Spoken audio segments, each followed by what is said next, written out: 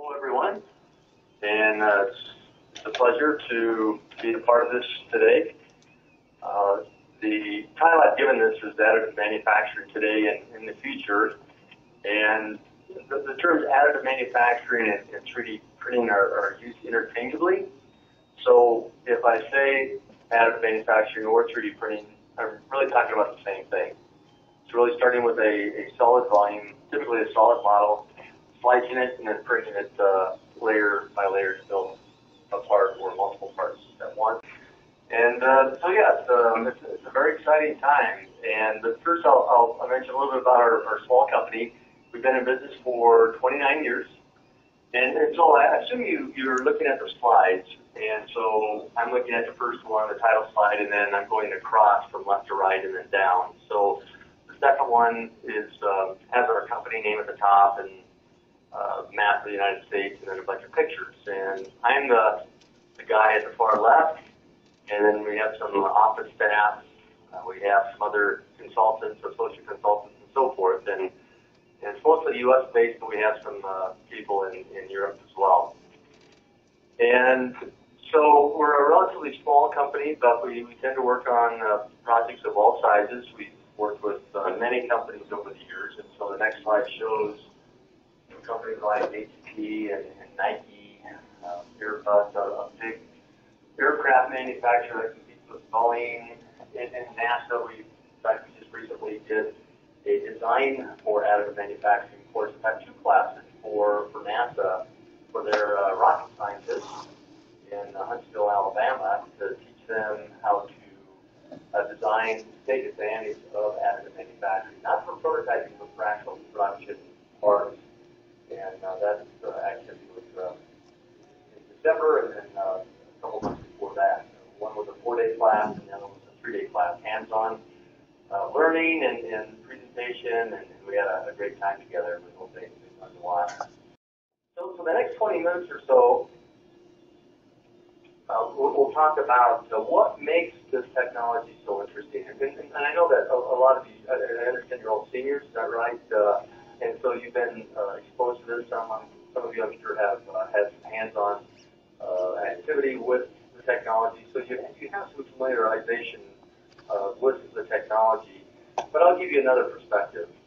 And so we'll look at that and how it's being put to work in industrial settings, and then we'll go what the future holds. And then if we have time, and what we do, I'm happy to take questions and my best to give you answers. So if you look at the history of manufacturing, there's really been two ways to manufacture parts. One is formative, where you're producing castings, and castings are thousands of years old. There's a picture here of a horse that was cast over 700 years ago, and or no, that was 700 AD. So what does that make? A long time ago. And so casting is one that's very established, and molding parts, which is another formative process, like making plastic parts in injection mold. That's so it's well established, well understood. Companies, thousands of companies around the world know how to use a formative process. And then subtractive, where you're starting out with a block of material, typically metal, but it doesn't have to be. It can be wood, it can be plastic, foam, and you're turning or drilling, milling, somehow removing materials. And that's also very well established and understood. Additive manufacturing is relatively new if you look at the entire history of manufacturing. It's only been around for about 28 years. And it wasn't until recently that it really has gained the attention and respect that it deserves, in my opinion. It's been around, like I say, since 1988, but now it's getting, it has been for now years, media attention and a lot of investment by national governments around the world. Some of the biggest corporations in the world are investing in it and developing around it. And it's a very, very exciting time. But we don't know as much about it, especially in the context of manufacturing.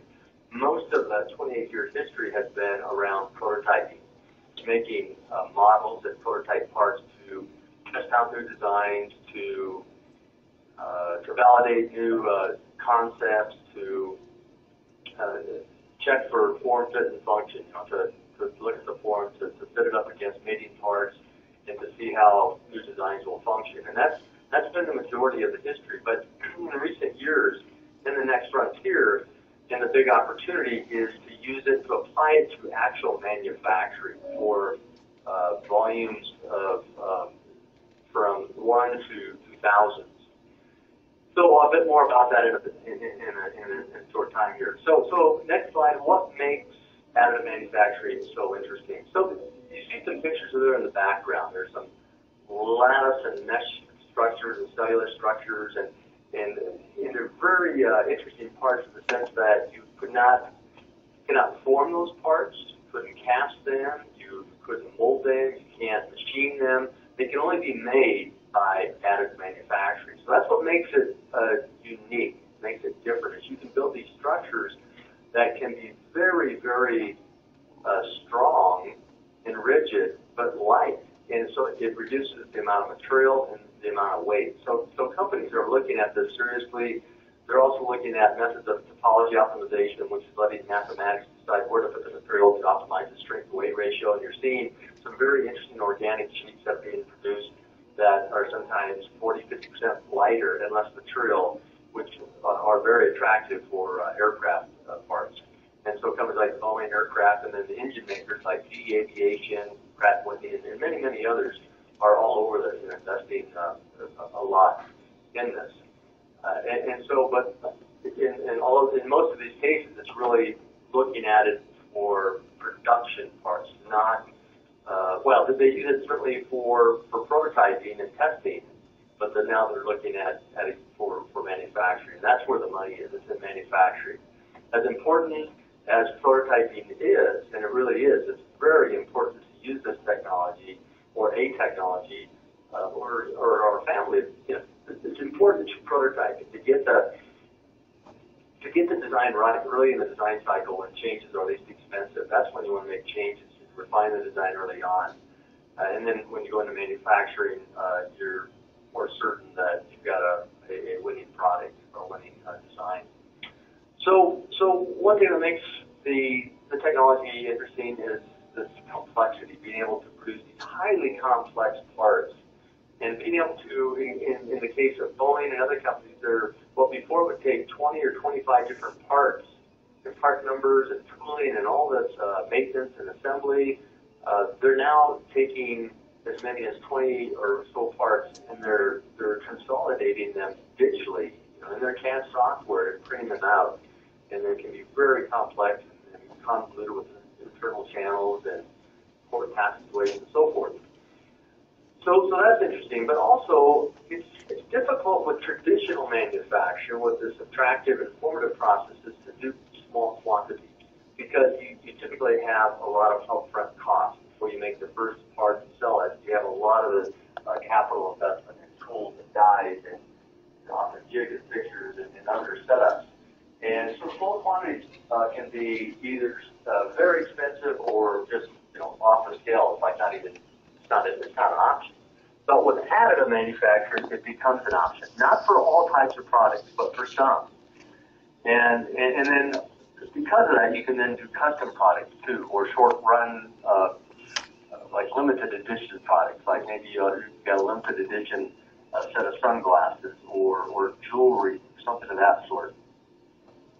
And then that's leading to new types of businesses. We're seeing all types of new companies start up. We're seeing young people like you start companies and team up with more veteran people to create new businesses. A lot are web-based and data-based, where they're creating new designs and getting them out there and realizing those designs, manufacturing them by 3D printing. And what's really cool about this is that they can manufacture on demand. So the traditional way is typically you have all this upfront investment, you manufacture a whole lot of something, typically thousands or maybe even millions of something, and then you say a prayer hoping that you sell these products in the quantity that you had forecast. Whereas with additive manufacturing, you can come up with a new design and you can print on demand, and you can make modifications along the way. Whereas with tooling-based design, like a mold, to rework the tooling can cause major delays, weeks or even months, in the product rollout, or it can stop manufacturing, and it can be very costly to do that. Whereas with additive manufacturing, you can go in and tweak the design, and the next day you can be turning out parts. And so there's a lot of new businesses that are popping up, and so it's very appealing to be able to have these digital inventories rather than having physical inventories that are very expensive to be able to manufacture on demand.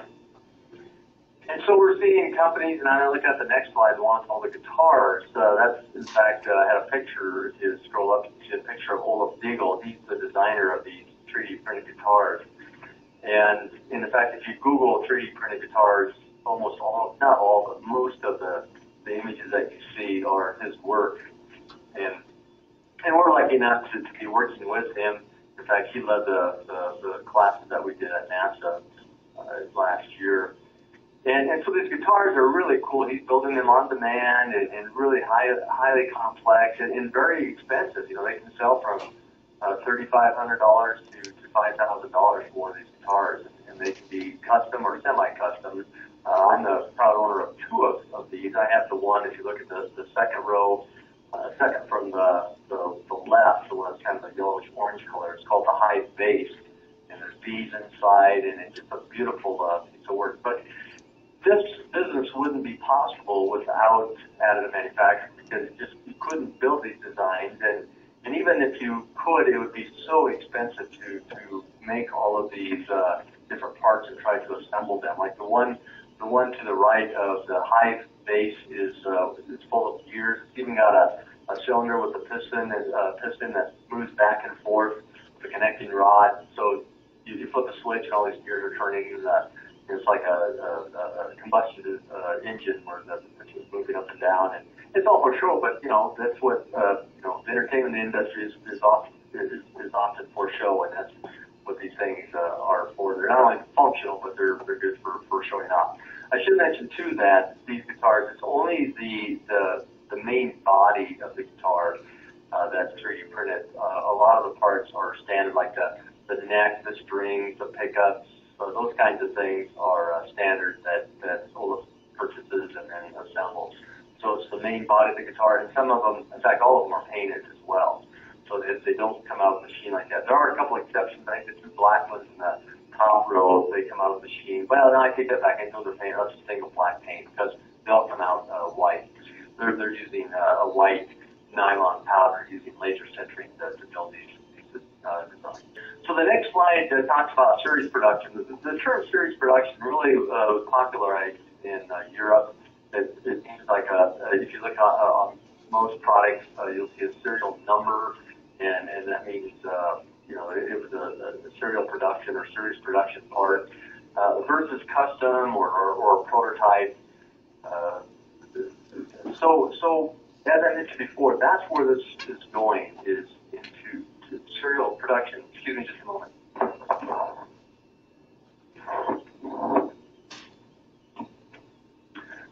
Sorry, I am back. And the point of this slide is to show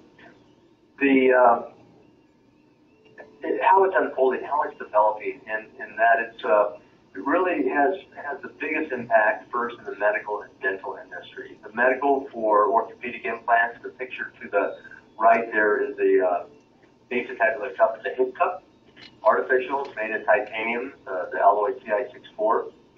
They're soil metals, and these have been made in the tens of thousands, and more than 50,000 of these have been implanted into human patients. And so that's that forms a joint, and so what you're looking at is the stocking part of the joint. And we could talk about that a long time, but I'm looking at the clock here, and I don't want to go on too long. But anyway, the medical industry and then a lot of dental parts are being done as well, such as copings of the main body of a crown or bridge. And more than 25,000 of those are being produced every day. And each one is different. They're custom. So if you get a restoration like a crown, there's a chance, although it's not quite as popular here in the U.S., but there's a chance that it would the main body of the crown was produced by 3D printing. And then aerospace is another area that is taking off in a big way, as I mentioned before. What you see a small picture of is the fuel nozzle for the LEAP engine. It's a new generation GE LEAP engine. GE sells these engines to Boeing, primarily Boeing and Airbus, but for commercial aircraft, but also to other companies too. So if you look out the window, if you're riding on a jet to California or whatever, you see the engines hanging on the wings. They will have these fuel nozzles, and they supply the fuel and the air mixture to the combustion chamber. So it's a very critical part. And there'll be 19 of these on each jet engine, and they'll be manufacturing them in the tens of thousands. I mean, it's hard to name a part that's more critical, and the environment's very, very harsh. And so it's interesting when you look at the sunglasses and the guitars and the hip implants and the jet engine parts. Such a wide range of applications, and these are all now production parts. The sunglasses are from a company in Belgium called Hoot Eyewear. Actually, I own a pair of these. They're not custom, but the first generation are standard, but they are now 3D scanning the face and then fitting the eyeglasses to the face. And in fact, I met someone who had a pair and it looked great on him. And so.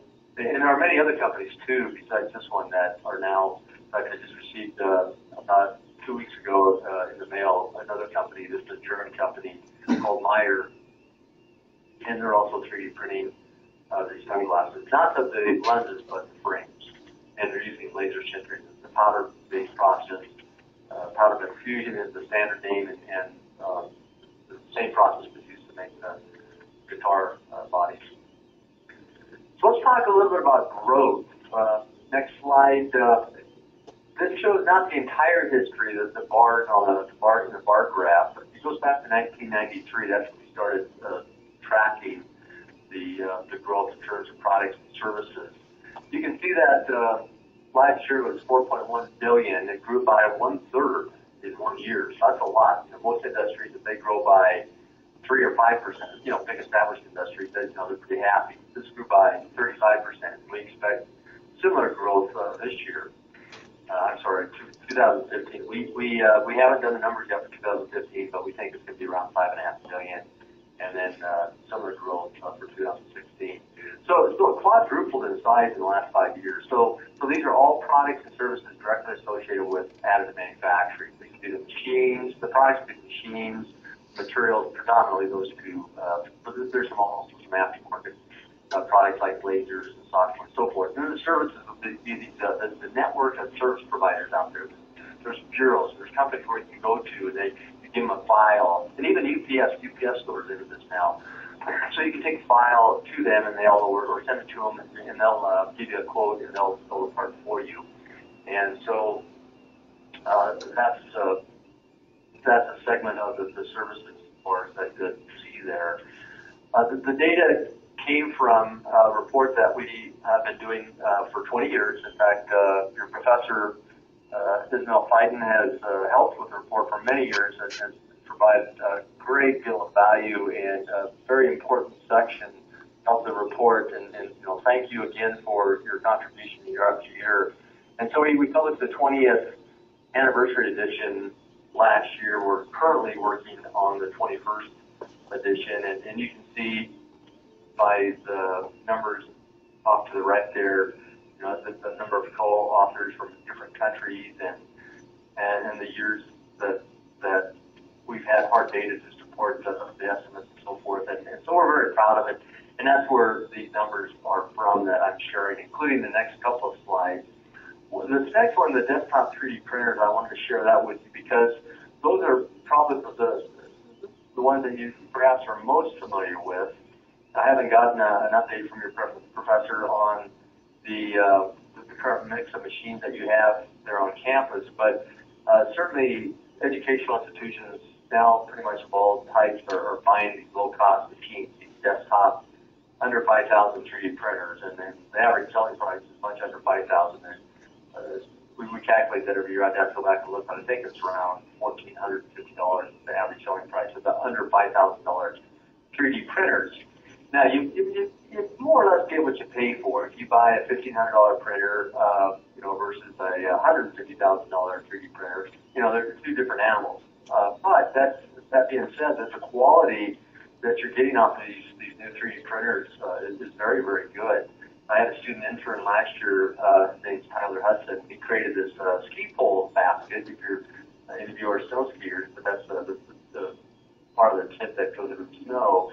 And I had these old poles that I loved, and I didn't want to get rid of them, but the baskets were out. So he designed the SolidWorks, the prototype in the upper corner that's white, and it was fantastic. But what we wanted was a tougher, well, not necessarily tougher, but more flexible and tough material. So we went with a Ninja Flex, which is a TPU, which is a thermoplastic polyurethane. TPU, yeah, I believe that's what it is. Really strong. I've now used the poles with those baskets for part of last season and this season. Skied 18 days this season, and they're just tough. I mean, I don't think you could try to rip that and you couldn't rip the material. But in any case, one of the reasons I wanted to share that is because we spent considerable time on this, and some of you know CAD and can do the same kind of work, but I don't think the average consumer, the average home owner will be doing this just because of the skills required, and we had to find a special machine because our little 3D printer in house couldn't run this higher temperature material, and it was about a week job, and this is kind of a simple part compared to some parts that people may want to design. So we think though there's a big consumer market, but it'd be consumers going online and going to shops and stores buying products that are 3D printed. And they'll go online and they'll make custom and semi-custom. They'll open tools where you can click and drag and modify an existing design by stretching or twisting, somehow reshaping an already professionally designed product, but they can put their own little touch to it and hit the print button, and that would be printed somewhere else and then shipped to them. We think that's a very a big market opportunity in the future. So back to the slide, and the bar graph shows the number of these low-cost 3D printers that were sold. They really didn't come about until around 2007, 2008 time frame with some FDM patents. FDM stands for Fused Deposition Modeling from Stratasys. You probably know that. And when those patents expired, then the RepRap project, which is an open source project, came about, and that really spawned a lot of startup companies. And now, in 2014, I'd say we don't have 2015 data yet, but in 2014, we think about 140,000 of these were sold worldwide. Now, just to give that some perspective, how that compares to the above $5,000 machines, which is most of the 28-year history of the industry, 12,850 of those were sold in 2014. So you can see that more than 10 times. But with that, the value is filled with the industrial machines, the about $5,000 machine. That's the pie chart. Communicates the fact that most of the money being generated by machine sales is by the more expensive industrial machines. That smaller segment of the pie will get bigger over time. But for now, this is the current situation. We think we're very upbeat and positive about the future of the. We think in some ways just getting started, especially for production applications. We think that we'll see quadrupling again in the next 5 years. And the reason this money stuff is important is because if it's a small industry forever, then big companies and government agencies and so forth want to invest in it. It won't become. Through investing, you can drive out cost and drive up quality, so you'll be able to get better machines and materials at a lower cost, and that's good for everybody. And so that means the products that are produced on the machines become much lower cost. Right now they're relatively expensive, and so that's why this money stuff is important. And then to go to the next slide, the growth potential. The 2D printing, and it's mostly documents, but not all documents. I mean, it's hard to pick up a product or anything nowadays. You pick up your phone, you pick up a pop can, a box that you buy at the grocery store. there's printing all over that stuff. And so HP has been in that business for a very long time. That business is about $230 billion worldwide. And that's according to Steve Nigro, who's now the president of HP 3D printing, which is a fairly recent development. So HP's getting into this in a big way. So you compare that to the global manufacturing economy, which is just under $13 trillion.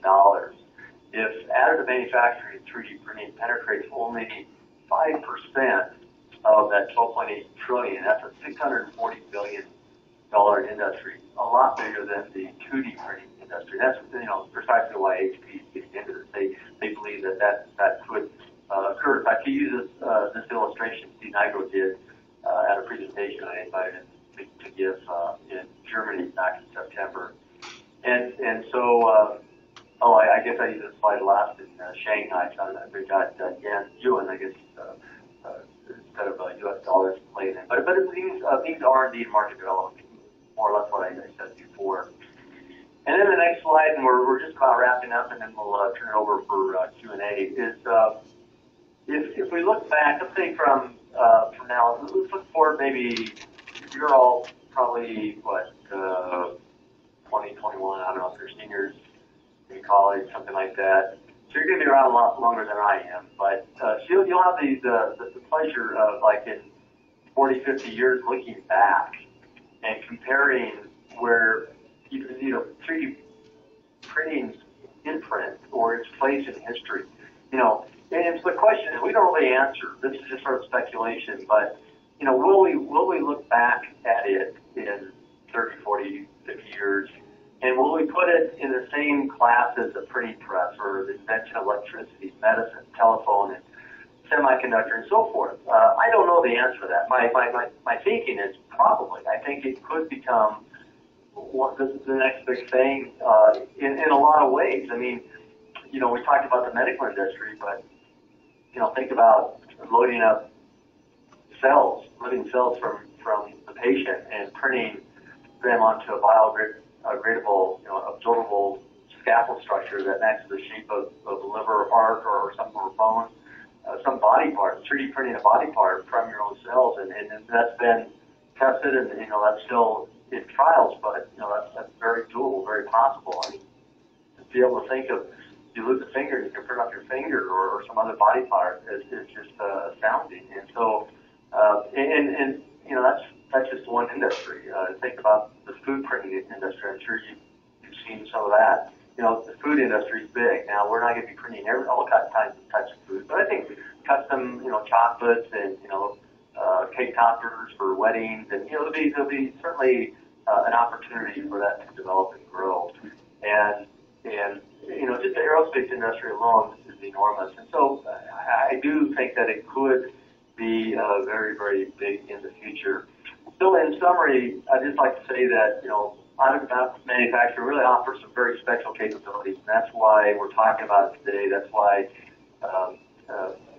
Professor Biden has been, working with us for many, many years, and you're very lucky to have him as a professor. Many types of products and businesses are developing. Growth is strong. The future, we believe, is going to be great. You guys are lucky that you're young because you're going to see more of this unfold than some of us older guys. So thank you for your attention, and if we have time, I'm happy to take questions from you. What part of 3D printing, like as it is now, do you think needs to be researched? Well, that's a big question. There are many parts, and I'm getting the feedback again, so if you could mute it for a moment, thank you. Yeah, so there's a lot of areas. There's some basic research, fundamental research, certainly that, new materials, better machine technology, HP's coming out with a new machine. But a lot of the basic research, in my view, has, not all of it's been done, but a lot of it, there's a lot of foundation work that's there, now sort of building blocks to really taking it into commercialization. So it's that more of the applied research, taking what's out there and developing new types of products and new types of businesses. And I think that's really maybe one of the biggest opportunities. And of course, that's that's research and development. So it's R&D to develop a new application that is commercially viable. And we've seen a lot of new ideas, from scanning, people's faces and bodies, and putting a tennis racket in their hand and making little mini-me's and bobbleheads and all kinds of things like that. I think the sky's the limit, though. I mean, custom jewelry, a lot of that, but like fasteners are us, or gears are us, or it could be anything that you come. That's what's cool about this, is you can really use your imagination and come up with new ideas and put a few products out there and see if there's an appetite for them. And if there is, then maybe start a business. You can sell them on, you can open up a shop at Shapeways, for example, or try to sell them elsewhere. But so I think, just in summary on that question is there's a need for basic R&D, but I think the bigger opportunity and need is more of the applications, research and development for commercial products. Thank you, Terry. We don't have any more questions.